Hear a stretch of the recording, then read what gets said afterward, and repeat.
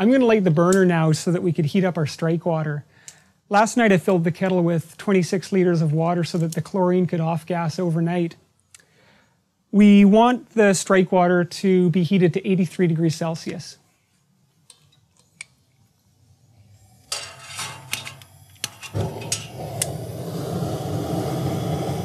This is our mash tun. Before we mash in, we have to make sure that it's assembled properly. We're using a 66 liter cooler.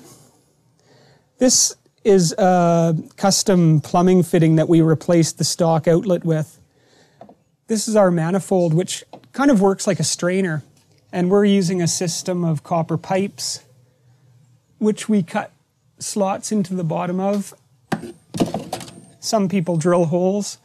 Whatever you do, make sure that the holes or slots are facing down or you'll get a stuck runoff. So holes down, manifold attached to the outlet, and we're ready to mash in.